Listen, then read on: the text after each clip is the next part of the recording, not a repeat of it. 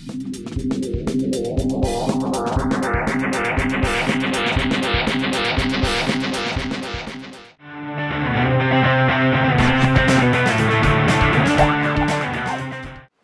I'm Jared with theflyfishers.com. I'd like to take a second to teach you how to tie the improved clinch knot.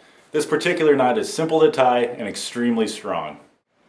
We're going to begin our improved clinch knot by simply taking the end of our leader and passing that through the eye of our hook. Next, I'm going to place my finger directly in front of the eye of the hook and begin wrapping our leader material forward. The thicker the material you're using for your leader is, the less wraps it's going to require.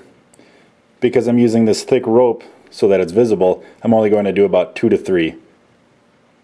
5 to 7 with monofilament is usually a pretty good ballpark to be in. Next, I'm going to take the tag end and pass that back through this loop.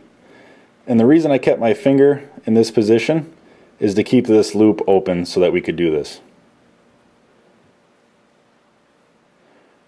Now that I've got the tag end through there, I'm going to come back around and bring that through the second loop we just made. Snug that up, pull that down, tighten it up, trim off our tag end here, and you're ready to go.